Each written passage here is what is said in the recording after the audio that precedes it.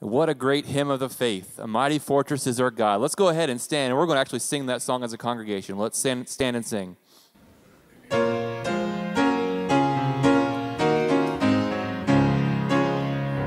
A mighty fortress is our God, a bulwark never failing. Our helper, he amid the flood of mortal ills prevailing.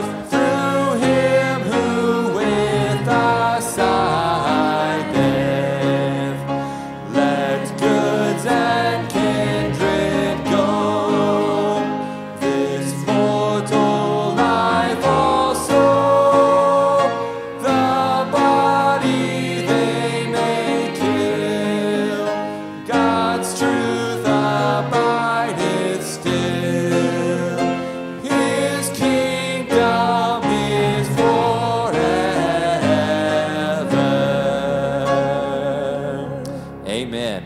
You may be seated. Amen. Mighty fortress is our God. I'm telling you, that song rings true this week for all of us who were close to Jim Miller and just the shock that has been. If you did not know, if you're not on Facebook, Jim Miller passed into the arms of his Lord and Savior and to be with his wife Friday at 1:30 a.m. And it's been a very bittersweet week for me. That was very bitter. I saw him going downhill as the family kept me updated. They didn't think that this was going to be the case. The doctors thought he was going to make a full recovery last week, and he just went downhill. And with every new information that I got, my heart just broke, and I started to pray more and more for a miracle.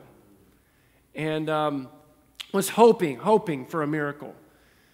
And it just was so devastating when I got the call from Josh on Thursday that he wasn't going to make it. But you know, God has ways of getting us through, and I know that as I've talked with the family, the Lord is getting them through. The body they may kill, but God's truth abideth still. His kingdom is forever. And that is what Jim is experiencing now. His kingdom is forever.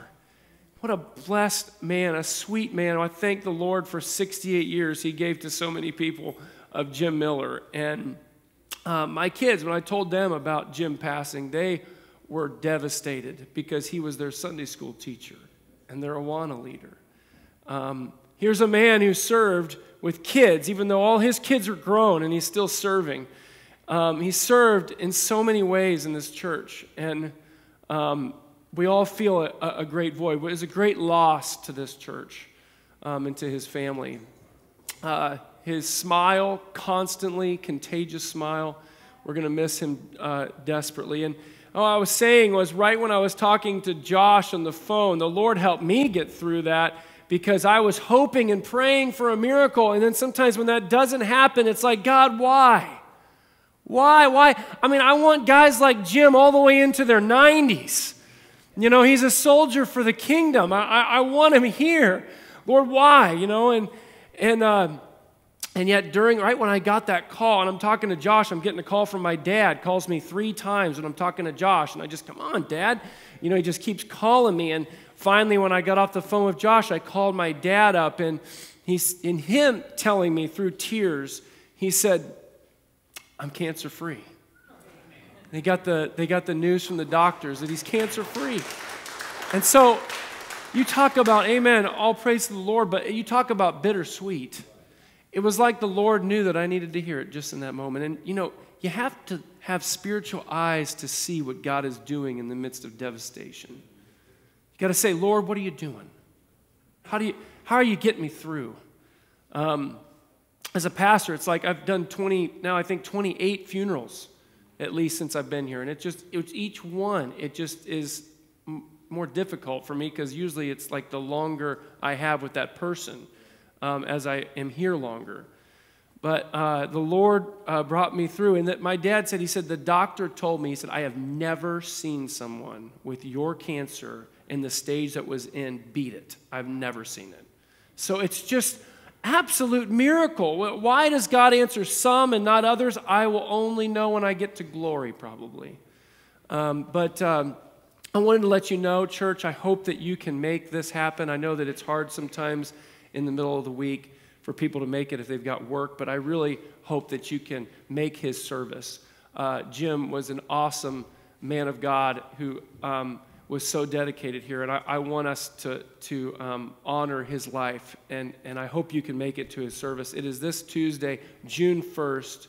The visitation is at 10 a.m. at Dustin and Wyckoff in Mount Zion, and the service is at 12 o'clock, so noon. So I hope to see you there if you can make it and arrange your schedule to be there for that. Let's go to the Lord in prayer. Father, we do declare that you are a mighty fortress. In the midst of the attacks from the enemy that we have in this world, a mighty enemy that is stronger than us, Lord. We declare that you are mightier still, that you have overcome, and that you will win the war, the battle in the end. And we praise you for serving a resurrected, risen Lord who has conquered death. Lord, may you comfort the family with that fact during this time. We know that Jim, I don't know if he's riding motorcycle up there, but if he is, it's on more beautiful streets. So, Lord, we look forward to seeing him again someday. And we just thank you for your love, Lord, that fact that is appointed for all of us to die and then to face judgment. But, Lord, I thank you that because of your Son shedding your blood on that cross, Lord, that we are confident that Jim is with you. And Lord, we don't have to fear that judgment either because of what you have done for us. In your name we pray, amen.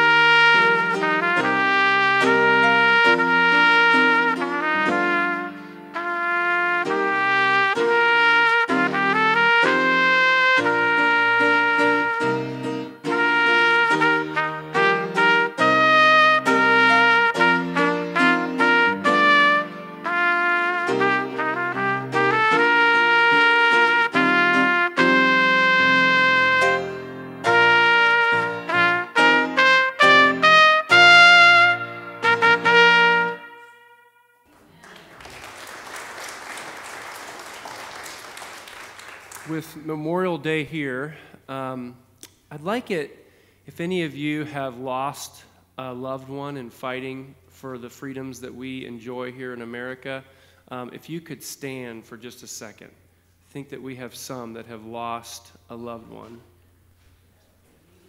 Thank you so much, you guys. Thank you so much for the sacrifice that you made, and of course your loved one passing away. And we just pray for you. You're in our hearts as we celebrate the freedoms that we have today. So I want to just have a moment of silence as we think of those who have given their lives for our country, for the freedoms that we have. I don't know about you, but I like to get in the spirit to watch some kind of war movie or something, that deals with World War II.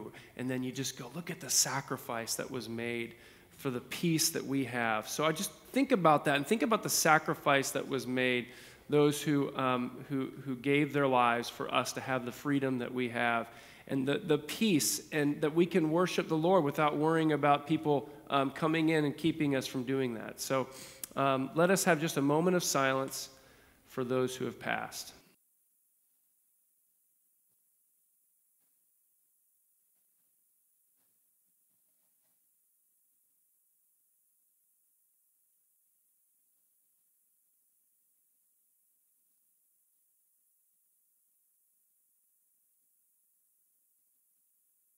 Lord, we do live in a beautiful country.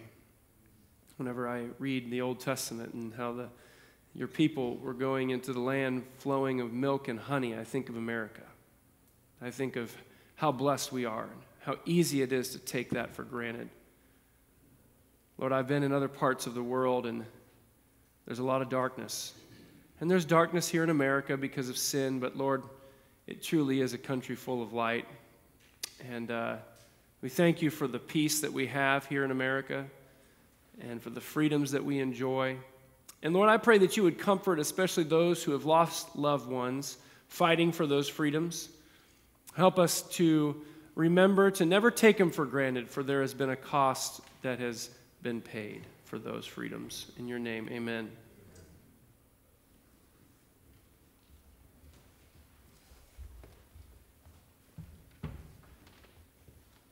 Let's stand as we continue to worship and sing, Is He Worthy?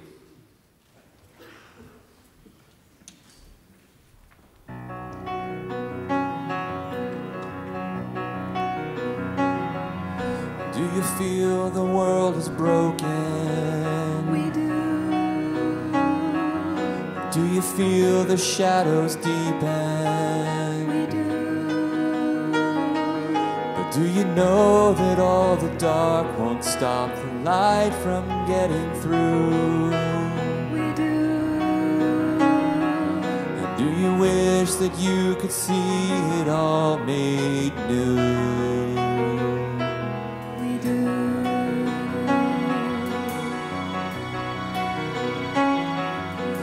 Is all creation groaning?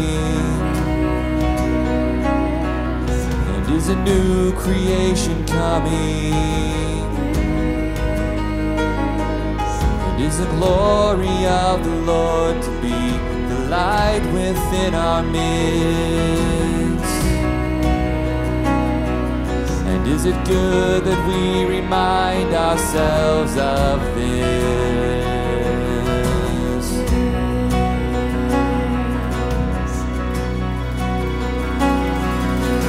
Is anyone worthy? Is anyone whole? Is anyone able to break the seal and open the scroll? The Lion of Judah, who conquered the grave. He is David's root and the Lamb who died to ransom the slave. And is he worthy? Is he worthy of all blessing and honor and glory? And is he worthy of this? He is.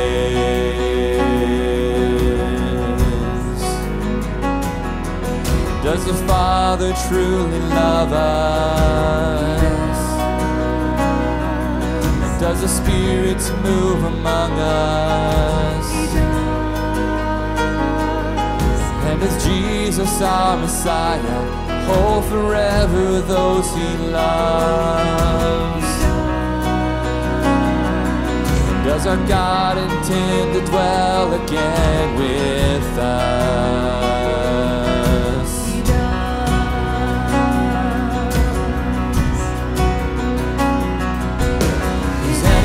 Worthy? Is anyone whole?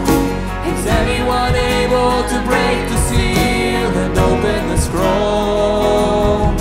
The Lion of Judah, who conquered the grave. He is David's root and the Lamb who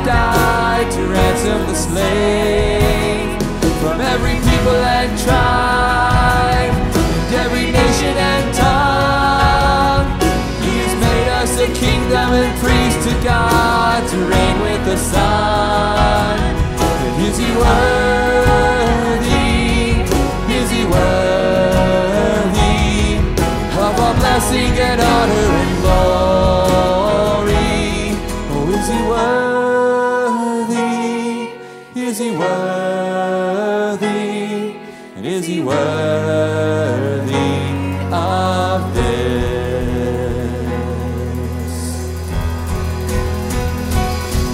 He is.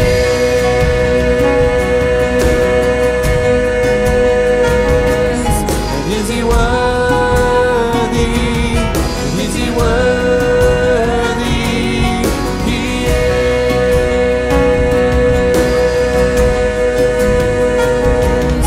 He is.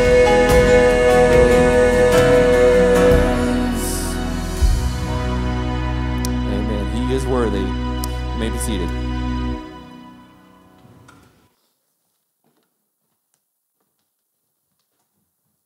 Amen. So when Travis saw my outline this morning, actually I think it was last night, he said, I've got money that this is going to go over. So we'll see.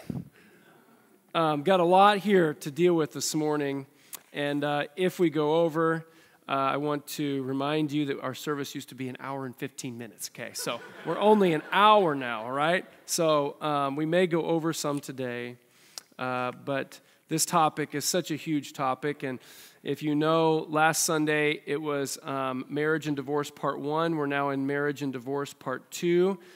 This morning is focused on what Jesus says about marriage, divorce, and remarriage. Last Sunday was what Paul says about this topic. And so first I want to get into 1 Corinthians 7 just as a reminder of what we dealt with last Sunday. But before I do that, I'd like to just pray. So let's pray. Father, I pray that you would help me handle these texts accurately. Lord, that you would interpret them the way that they were meant to be interpreted. And Lord, that we would apply them to our lives in a way that honors you and glorifies you.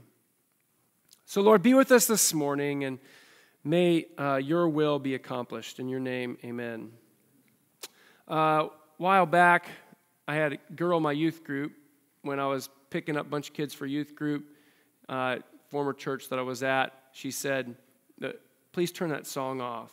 It was a song called Remember When. I don't know if you've heard of that song. Remember when 30 seems so old. You know, you heard that song?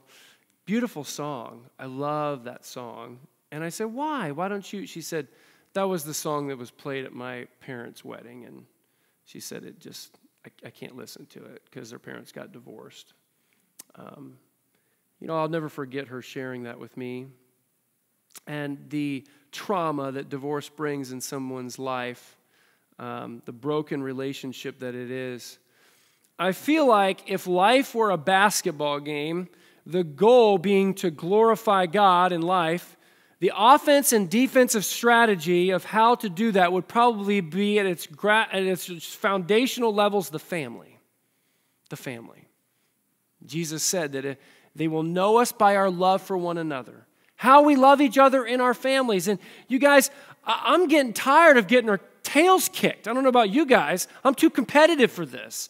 Especially on my watch. When I'm a pastor and serving in the church, I'm just tired of this issue of divorce just beating us. We feel like we're losing the battle. Divorce rate has skyrocketed over the years. On top of it, now we are reinterpreting marriage. I just saw an ad recently. It had like this picture of 3 men, I think it was, and like one woman all dressed up perfectly with their 2 little children, and it was saying the new family. And it looked so perfect and pretty. And it reminded me as I was thinking about that, you know, we're losing the battle. And I'm like, who are we losing to? We're losing to jokes. I mean, if you think about it, that's a joke. Are you serious? That's what we're losing the battle to? You know, I was thinking about when I played basketball in college, we played one team called Emmaus Bible School in Iowa. And it was a small little school. I don't think it exists anymore. And we were way better than them. We had beaten inner city schools, much more talented. And we went to this school, and we were getting beaten. I don't remember who won the game, but I remember just going, how was this happening? And they were very physical, and they would foul a lot, and the refs would just kind of not call the fouls. And you're like, what is going on? And I feel like that's how it is in our culture today. It's like those in power, who calling the shots are just silent, or they're calling the wrong calls, and we're like, why are we losing? And it's just devastating. Today, tomorrow is Memorial Day. We're going to be celebrating that. You want to know how to fight for our country? Fight at home. Fight in your families. Fight to love your spouse well. Fight to raise kids that know and love Jesus. If you're not married, be a good support to those who are. It is a battle, and the enemy is having a heyday in America. Last Sunday, we talked about 1 Corinthians 7. I just want to give you some overview of that. 1 Corinthians 7 holds up a strong commitment to marriage, even in the hardest of circumstances. Even when someone was married to an unbeliever, you had the Corinthian church is growing, and you have a lot of people coming to know Christ who are now married to unbelievers. And you have people who have been divorced probably multiple times, because that's what was so popular in that culture. Divorced multiple times, now becoming Christians, and they're going, should we just not get married now? What should we do? And so Paul does a good job of holding up the strong commitment to marriage. He says, listen, the whole point of you staying married to an unbeliever is to win them for Christ, which brings about one of the big purposes of marriage, and that is the spiritual transformation of one another. My goal is to help Heidi become more like Jesus, and her goal is to help me become more like Jesus. That's our main goal. So that's what he's talking about here. And he says, don't separate, don't leave your spouse just because it's tough. They may nag you about giving to the church or tithing, or they may nag you about, oh, you're all self-righteous now. But no, you stick with them and love them like Christ loved you. So it holds up a strong commitment to marriage, even when it's very, very difficult. But it also deals with some issues. It gives allowance to those who have been abandoned to get married. In verse 8, he says, it is not a sin. And he's talking about the unmarried person. That's a key word in 1 Corinthians 7. He mentions virgin, he mentions unmarried, and he mentions widowed. So the unmarried person, from what many scholars believe, was someone who was formerly married, especially in Corinth, because you had people that were getting married and then remarried and divorced multiple times. The most numerous of papyrus discoveries in Pompeii was divorce records. Now, when I say papyrus, that was what they wrote on. So of all of the documents they found, divorce records were the most numerous. So people were getting divorced like crazy, and now you have people who are going, so what should we do now? And Paul says, to the unmarried, if you're struggling with the desire to get married, and sexual temptation especially, get married. It's not a sin, he says in verse 8. So I think that's pretty clear in this text. Also, notice how he gives allowance for divorce here. He gives allowance for divorce, but he doesn't command it. Notice that. He doesn't command divorce. He gives allowance for it, but he doesn't command it. I believe he's also dealing with people who are a new creation. 2 Corinthians 5:17 says, therefore, if anyone is in Christ, he is a new creation. The old is gone, the new is here. There's one part of this text that I didn't deal with last week. There was so much that we went over. Verse 12 of chapter 7 of 1 Corinthians, he says, to the rest I say, I, not the Lord. When I read that, I go, what? Why does he say that?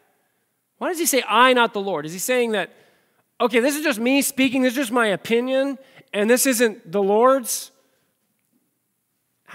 What? That doesn't go along with what we know about Scripture. It's all God-breathed. It's given to us, inspired from the Lord himself. And I studied into that a little bit this week and found that what he's saying here is he's saying Jesus didn't deal with this topic, the Lord Jesus. I'm dealing with this topic, the topic of those who have been remarried, divorced, remarried, and then came to know Christ and are now finding themselves stuck.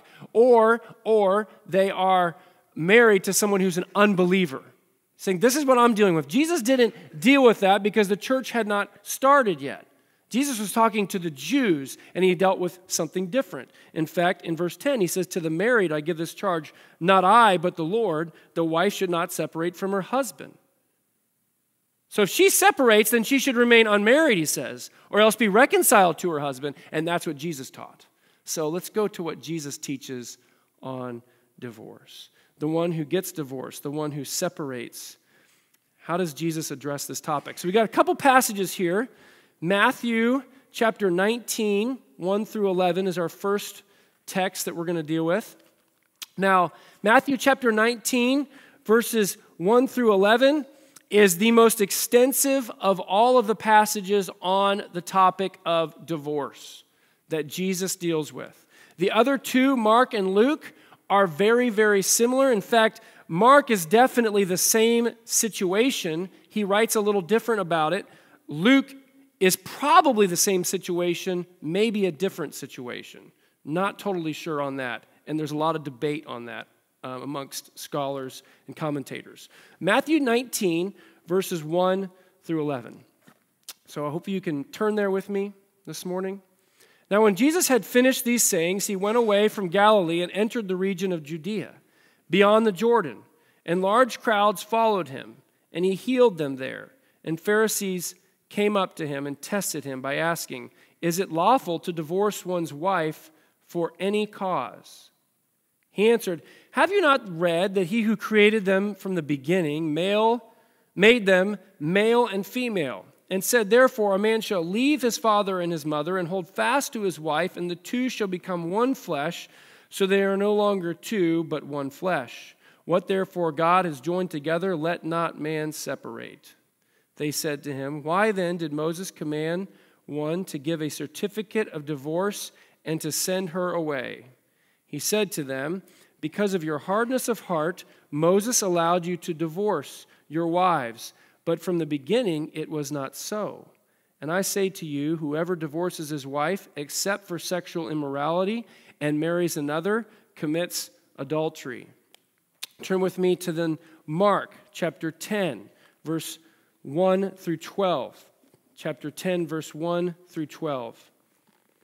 And he left there and went to the region of Judea and beyond the Jordan, and crowds gathered to him again and again, as was his custom, he taught them. And Pharisees came up in order to test him and asked, is it lawful for a man to divorce his wife? He answered them, what did Moses command you? They said, Moses allowed a man to write a certificate of divorce and to send her away. And Jesus said to them, because of your hardness of heart, he wrote you this commandment. But from the beginning of creation, God made them male and female. Therefore, a man shall leave his father and mother, hold fast to his wife, and the two shall become one flesh. So they are no longer two, but one flesh. What therefore God has joined together, let not man separate.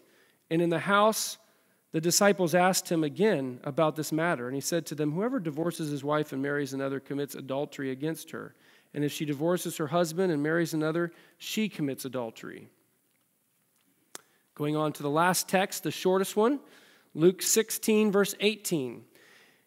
This is Jesus just teaching on this topic. Everyone who divorces his wife and marries another commits adultery, and he who marries a woman divorced from her husband commits adultery. So, Jesus didn't play around with marriage. I don't know if you noticed that. This is a serious deal. Why is there so much difference there? There's a lot of similarities, but there's some difference as well. I tend to lean towards, in chapter 16 of Luke, Jesus is teaching on this, and it's a different situation. The Pharisees aren't questioning him. Could be that Luke just left that out, that the Pharisees questioned him. He just quickly recorded what Jesus taught on it. But I tend to think that he had already taught on this, and that's why the Pharisees came to test him. because they knew the views of the time. There were two very popular views that we're going to get to in a little bit, and they were testing him because they wanted to put Jesus on the spot. They knew that he was extremely conservative on this, and they knew that nobody was conservative on this issue. Everybody was very liberal. And so they were going to put him to the test, and that's why they asked him this question. Now, what we have here is what you would call the synoptic problem. Synoptic meaning comprehensive, or it fits together. The synoptic gospels are Matthew, Mark, and Luke. John is a little separate because John is more theological and doesn't match with Matthew, Mark, and Luke. Matthew, Mark, and Luke, it appears that there's a lot of oral tradition, a lot of oral teachings that Jesus taught that they memorized, and so that's why when you read through Matthew, Mark, and Luke, it's almost exactly the same in some parts, but there's differences. And so you go, okay, what's with the differences? Why does Mark not mention that exception clause? You notice that's the main thing missing. In Matthew, Jesus says, except for sexual immorality, and marries another, commits adultery. So he says that, except for sexual immorality, and marries another, commits adultery. Mark doesn't deal with that. Why? There's a lot of debate on that. If you want to get more into that, you can read the paper that I wrote. I have it on the back desk. We're not going to get into all the particulars, but really, what I see is a comprehensive view when you have someone viewing an accident, for example. Car accident, big deal. You want to remember all the details. You have some people that see it a certain way and other people see it another way. Some people, they saw all that this person saw, but they're going to focus on other details, and this person's going to focus on other details. There's a perspective from commentators that Mark and Luke, since they were written earlier and Matthew was written later, Mark and Luke don't include sexual immorality because it was a non-issue. That was just assumed. Both of the Jewish views, and like I said, we're going to get to that in a little bit, both of the Jewish views, there's two different schools of teaching on this at the time. Both of them believe that, yes, you can get married for sexual immorality, of course. So Mark and Luke, some believe that they didn't include that because it was just assumed. And Jesus taught that. Matthew included it because it's written later, and being written later, what do people do when they hear a new teaching? Sometimes they pendulum swing way over here to like asceticism, for example. Like the early church fathers, the first couple hundred years of the church, didn't think you could get remarried for any reason whatsoever. They were very ascetic, which means denial of the flesh, denial of all pleasure whatsoever. All pleasure was bad, and we just follow the Lord, and we don't worry about what we might feel like at all, ever. So there was more of an asceticism that was starting to become popular, and Matthew makes sure that he includes that phrase, except for sexual immorality. Whatever the case, we have a three-chord strand that is strong and not easily broken, is what I say. It's a three-chord strand that is strong. It's Matthew, Mark, and Luke, and we get all the details that we need. So, whatever the case, Matthew includes a part that we need to recognize. And that's what we're going to focus on mostly this morning. Why did Jesus give this exception clause? And what's this issue of Jesus and Moses? Why did Moses teach that someone could just give their wife a certificate of divorce and let her leave? If you go back to Deuteronomy 24, verses 1 through 4, it's actually trying to protect the woman and mainly to protect God's reputation amongst all of the pagan nations that they live in, that they live amongst. It's the law. He's saying, listen, don't defile the land. Don't defile my name.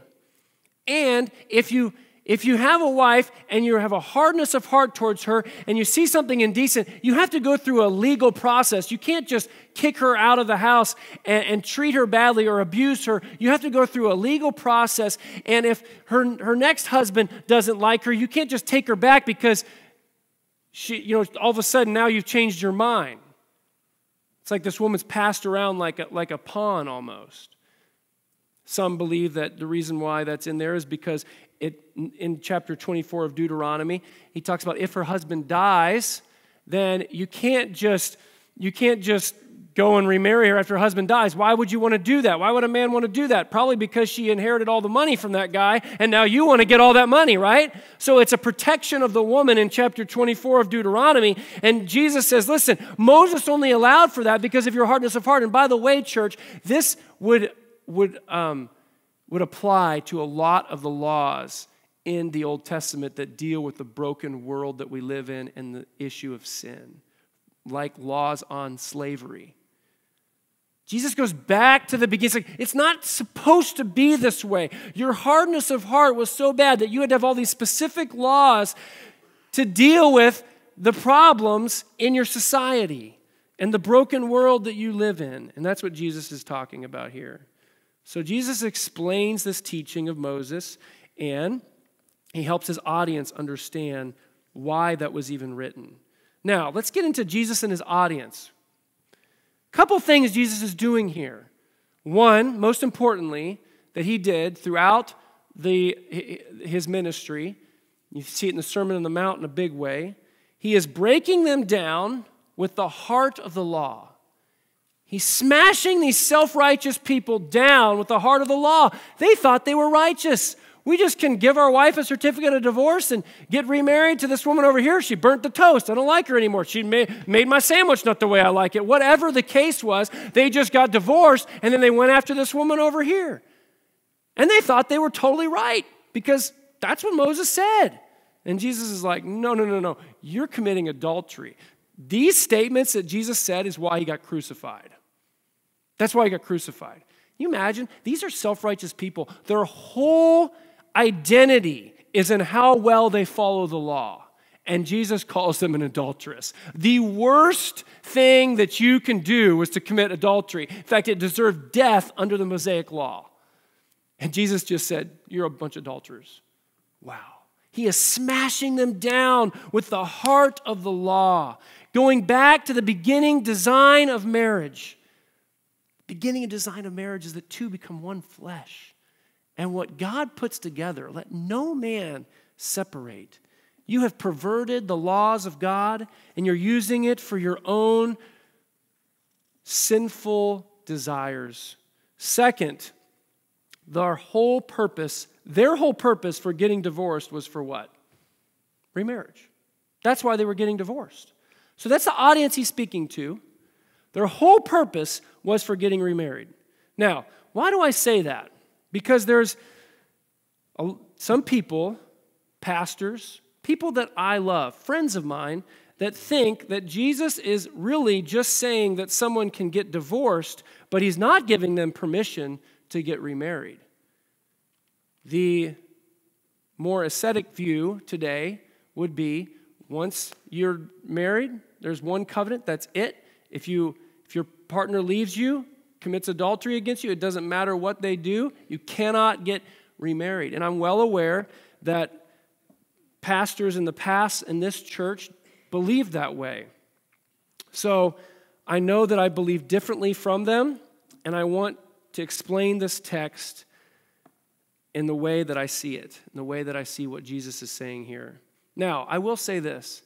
I respect those men. I respect people who have a strong conviction a certain way, and it's very hard for them to live that out today.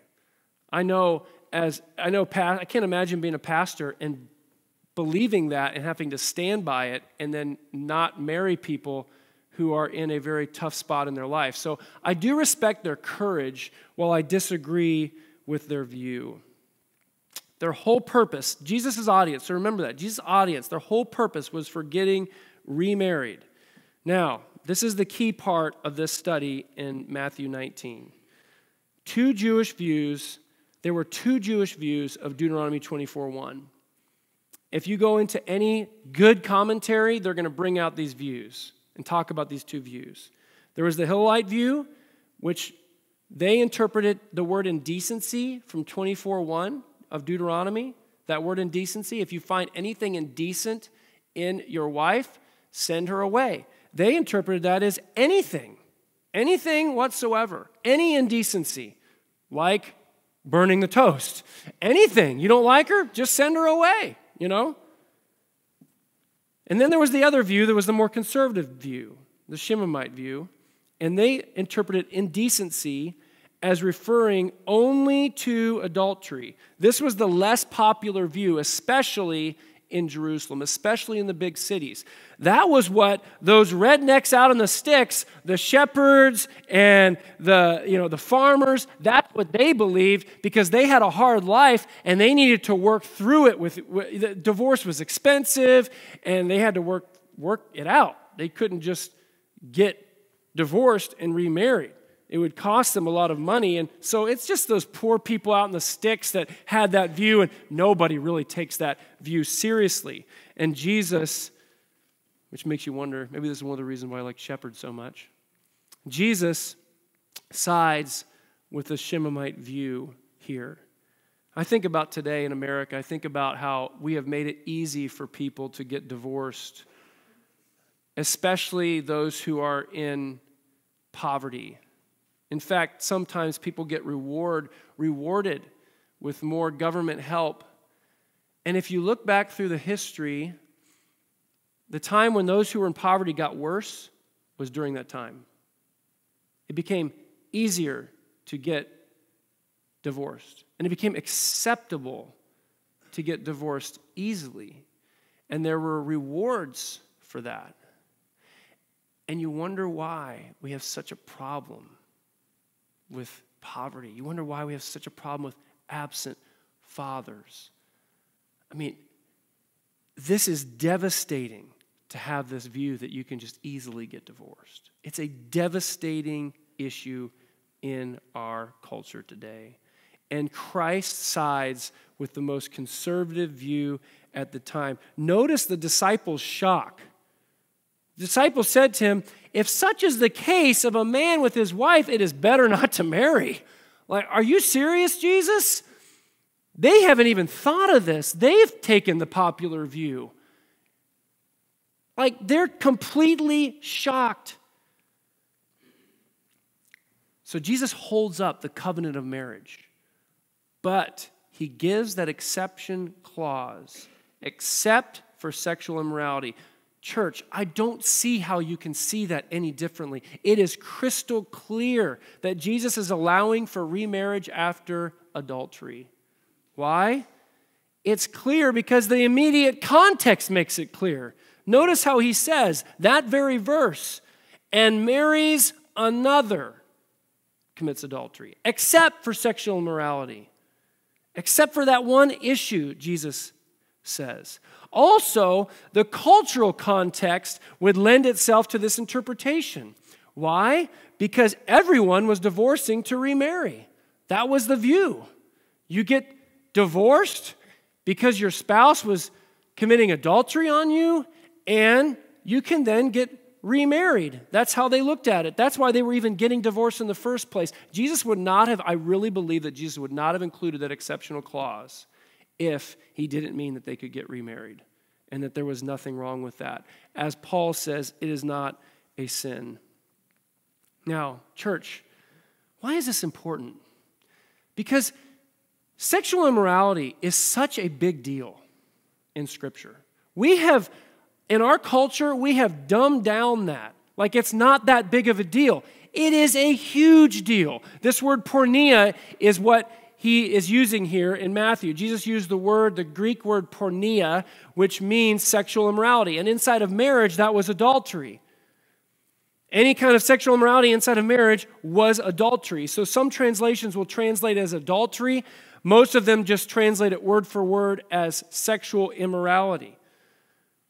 Adultery brought about the greatest consequences of the Old Testament penal system. It was a big deal. God even divorces Israel for adultery in Jeremiah 3:8. So it's obviously okay in that instance for divorce if God can do it. Another reason, our postmodern culture has dumbed down the grotesqueness of sexual immorality so much that it has become commonplace. That we're like, well, that's not that big of a deal, is it? I mean, really? No, it's a huge deal. It is a destruction of the marriage covenant. And God sees it that way. The marriage covenant was the very beginning of humanity. It was such a big deal that sexual immorality outside of marriage, adultery, is a destruction of the marriage covenant itself. And it is a big deal to God. And so he gave that exception clause. Now notice what the disciples said. Not everyone can receive this saying. Or no, sorry, that's what Jesus said. The disciples are like, it's better not to marry. And Jesus said, not everyone can receive this saying, but only what? To those whom it is given. That's just classic Jesus. He who has an ear, let him hear. Those who are humble, who want me, who want to trust in me and not lean on their own understanding, who want to say, Lord, what do you want and not what does my culture want? Those are the ones that are going to hear this. Not everybody's going to understand this or hear this. That's what Jesus is saying. St. Teresa of Avila said this. I got this in my devotional this last week. Thought it was really good. Explained how God drawing us is similar to a sunflower. Sunflower that when the sun starts to come out onto the earth in the morning and that sun hits that flower then turns towards the sun and opens up. I love that picture because that is what God does to us. He draws us to himself. And those he draws to himself, we turn towards him and we open up and we say, Lord, take my heart. Like, what do you want? What do you want from me? And so that's why Jesus says this. Lastly, I'd like to address the issue of abuse because that always comes up. So Scripture deals with, clearly, in 1 Corinthians 7, abandonment. Those who are not believers, abandoning their spouse who's a believer. It deals with that. It deals with those who weren't believers, maybe had a history of a lot of divorce, become a believer, and now they're a new creation. It deals with that in 1 Corinthians 7. Jesus deals with adultery. That's the issue he deals with. So what do you do with abuse? I struggle. I've always struggled with this one because the word does not address this crystal clear. It's not crystal clear, authoritative from God's word. Similar to other issues, by the way, like drugs, cocaine, or marijuana. What you have to do is you have to take a principle over here and then apply it across to extreme drugs. I always take alcohol. Don't get drunk with wine. So don't change your mind with drugs, like it leads to bad things. So I always kind of take that principle, even though it doesn't specifically say drugs, and people today have tried to say, well, the Bible doesn't say anything about it, so it's no big deal. So what do you do in issues of abuse? I just want to make some observations. I want to be careful that I'm not saying something that's not in Scripture, like it's perfectly fine to get divorced in this situation. I'm just going to give some observations. And I think probably the best thing for someone who is in an abusive situation is to share these observations with them, tell them to take them to the Lord and pray about them, and then pray for them. Okay? My first observation is, what about 1 Corinthians 7:10? What do you do with 1 Corinthians 7:10? What does it say in that passage? The wife should not separate from the husband. Now, if you were to take that one verse, rip it out of context, and apply it to abuse, it would be a really, really dangerous thing to do.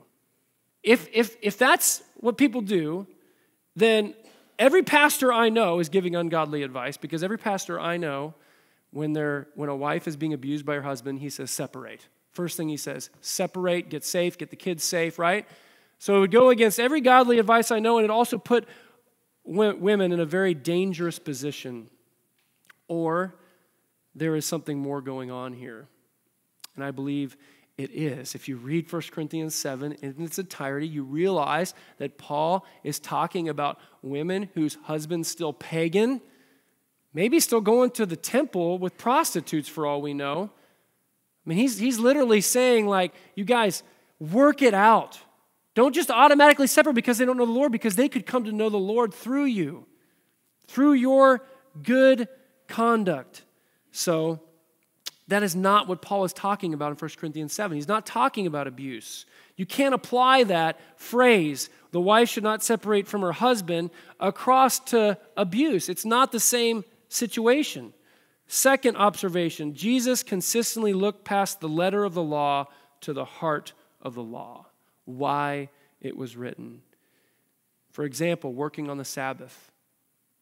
Jesus worked on the Sabbath, and he got in trouble for it because he was doing it for God's glory. He was healing people.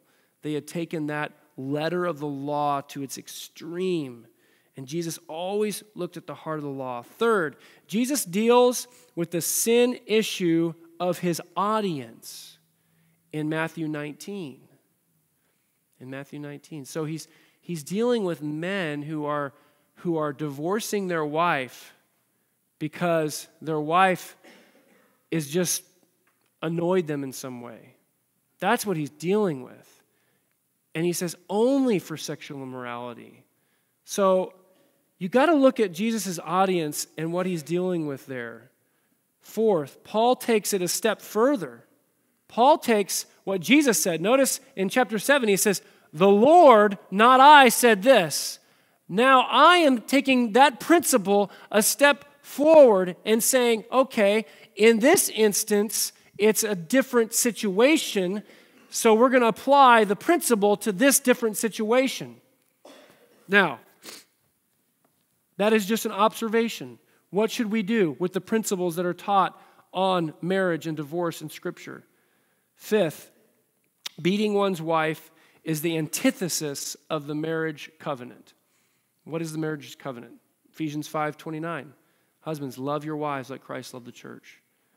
Beating someone's wife, abusive, is the antithesis of that marriage covenant. Exodus 21:10-11 talks about how a husband is supposed to take care of his wife, provide for her, and cherish her, but rather beating one's wife is the exact opposite of that, clearly. Last observation, and this is one that you have to be careful with. Opening the door for divorce and abuse can lead to a slippery slope. It can lead to a slippery slope. What do I mean by that? Well, my husband yelled at me. You know, he's verbally abusive. I'm going to get a divorce. And I can, because I'm taking the principle of Scripture and applying it. And they start, you see how we can easily do what the Pharisees did? Like, it's easy for us in our sinful nature to take a principle and then apply it so we can get what we want. And that's not what this is saying, and it's very dangerous to do that. Where do you draw the line? Oh, such a tough one here. Such a tough one here. Dr. Craig Keener said this. The believer his view is more divorce, only abuse, sexual immorality, and abandonment. Those are his views. He says the believer is not to break up the marriage, but only to accept that the unrepentant partner has irreparably broken it. And when there is someone who is consistently abusive, maybe giving drugs to children, tough situations like that, destroying the family finances, the marriage covenant is being destroyed pretty severely.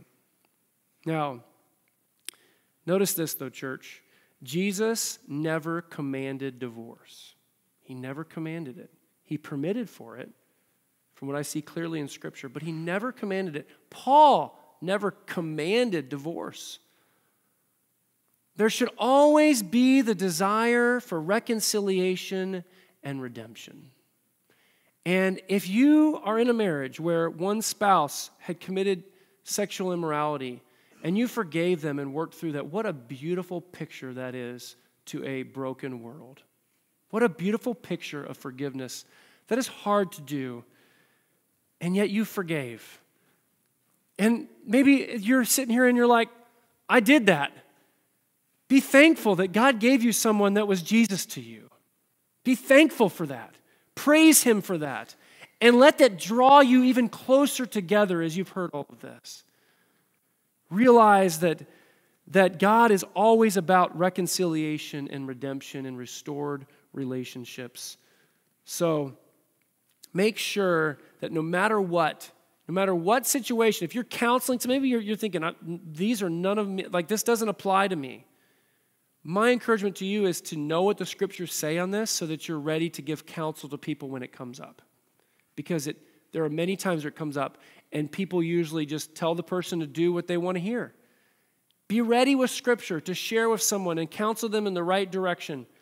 And do so with humility, realizing that Jesus dealt most harshly with those who were willing to judge everyone else's situation and never looked at their own issues. So remember that as well. Jesus was most harsh with us, and that's why he is so intense here on this issue of divorce and remarriage.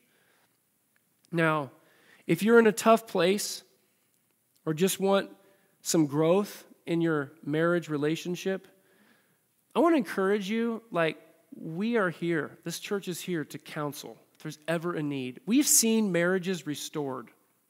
We've seen marriages that were on the verge of divorce restored and in a real healthy place. And I just praise God for that. To a watching world, that is huge. That is the light that this world needs so badly. I mean, I've heard that the divorce rate is the same inside the church that it is outside the church. I don't know if that considers just every Christian that calls themselves a Christian. I run across people all the time that say they're Christian, and I know they don't even go to church, right? So I don't know if that's like anybody just claims Christ. But from what I have seen in every church I have been in, it is way, way lower. And I am so thankful for that. To me, that shows that the church is being the light that God has called her to be. So let's make sure that that stays that way, that we fight for our marriages, that we work through the toughest of situations for the glory of God. And we realize that that person God has put in our lives so that we would love them well, and we fight to the bitter end for that relationship above all other relationships out there. So I want to encourage you to think that way for the glory of our Lord. This is a lot of head knowledge stuff I know this morning. I hope that it's helpful to you and gives you clarity on some of these issues. But maybe you were shocked on either end of it. Maybe you thought it was okay to get divorced easily for any, that's not that big of a deal. If you're not getting along, and our personalities don't match, or it just isn't working, and I'm just not happy, right? That's like the American way. I'm just not happy. It just doesn't make me happy. Remember, you're to pursue holiness, and happiness comes. True happiness, true joy, true contentment. Pursue holiness first. Maybe that's you. Maybe you're under the mindset that you can't ever get remarried if you've been divorced for any reason. I want to encourage you. Look at that text and what it's saying. Maybe if you need to get my paper, you're wrestling with this. This is new to you. Get that paper. Study it. Don't just study one view. Study all the views. Look at what the Scripture says. And be careful that you are not being... Maybe you don't even want to be self-righteous. Maybe you just want to handle the word correctly, but it can come across very jaded towards people who have been through a very, very tough thing in their lives. And they've had that covenant broken, and they've been severely hurt. And God gives grace and a way out. And lastly, I'd just like to say this. If you have been into an abusive situation or your spouse committed adultery on you, I want to encourage you that the solving of that issue doesn't come, the hurt that you're dealing with, doesn't come first to finding the next person. The healing occurs from going to the Lord Jesus and letting him heal you. I saw a close person in my life, doesn't live in this town or anything, so I know I can share this. Close person in my life who was severely beaten, had her husband hold a gun to her head. She stuck with him for a long time. She would separate for a while. She'd get back together. Eventually, it ended up in divorce for her own safety. And she ended up remarrying, right after that, married another guy who did the exact same thing. My heart broke for her. I was just so hoping that this guy would treat her right. I don't know why she married this guy or what the issue was.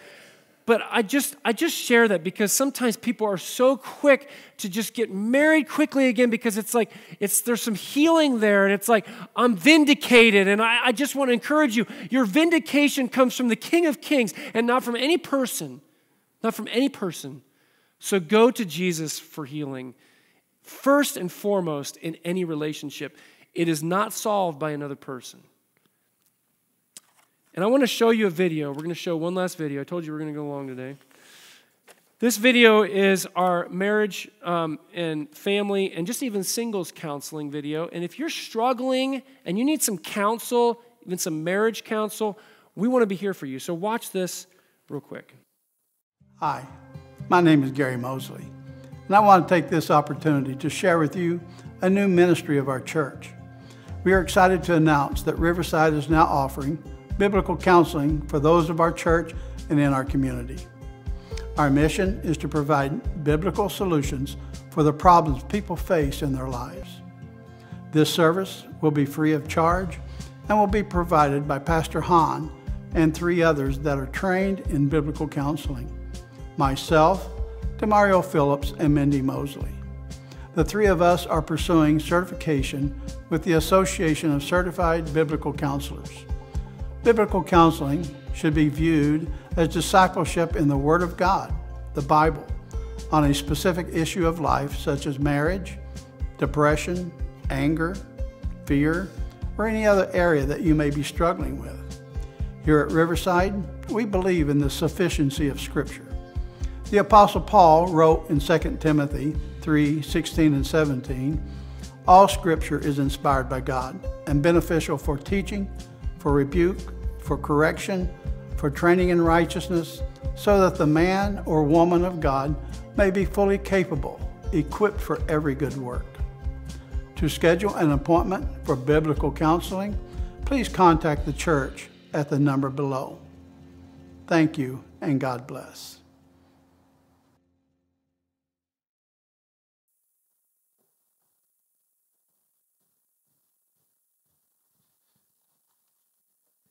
And as we continue to worship, we're going to sing one more song. It's called Christ Be Magnified. So let's go ahead and stand as we sing that song.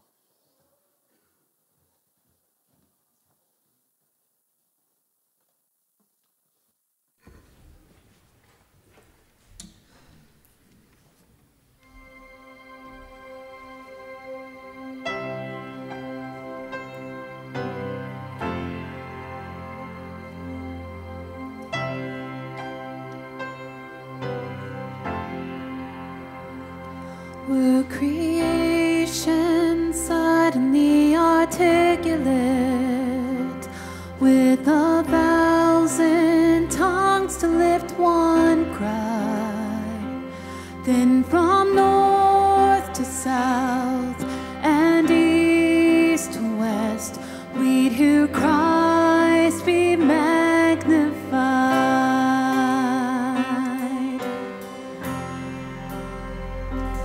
Were the whole earth echoing His imminence, His name would burst from sea and sky, from rivers to the mountain tops, we'd hear Christ be magnified.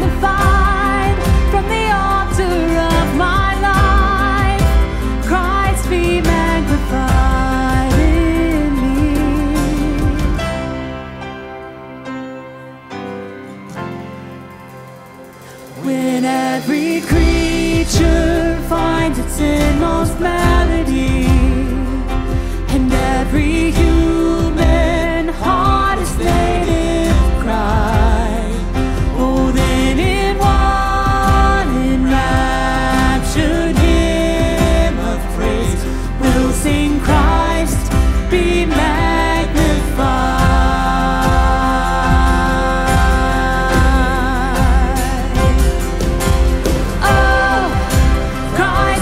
Magnified.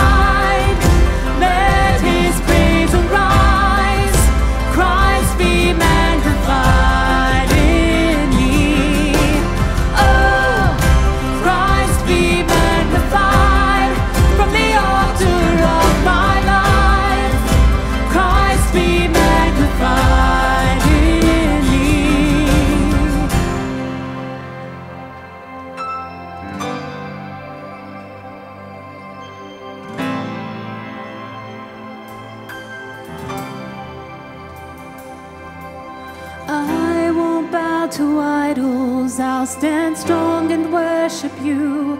And if it puts me in the fire, I'll rejoice 'cause you're there too. I won't be formed by feelings, I hold fast to what is true. If the cross brings transformation, then I'll be crucified with you. 'Cause death is just the doorway into resurrection life. If I join you in your sufferings, then I'll join you when you rise. And when you return in glory with all the angels and the saints, my heart will still be singing, my soul will be the same. Oh, Christ be magnified, let his praise arise. Christ be magnified in me. Oh, Christ be magnified from the altar of my life. Christ be magnified in me. Oh, Christ be magnified, let his praise arise. Christ be magnified in me. Oh, Christ be magnified from the altar of my life.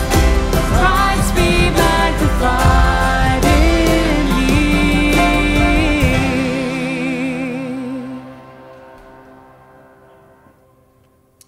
And as we conclude our service this morning, I want to make a special announcement.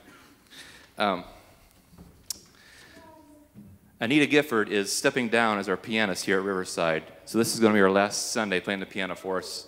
Anita, you spent so many years here sharing your gifts and talents with us, and we're so appreciative of all that you've done for us. And so as a token of our appreciation, we have this small gift. And Sheila, if you want to bring it back. Here you go, Anita. So, thank you so much, Anita. We sure appreciate you.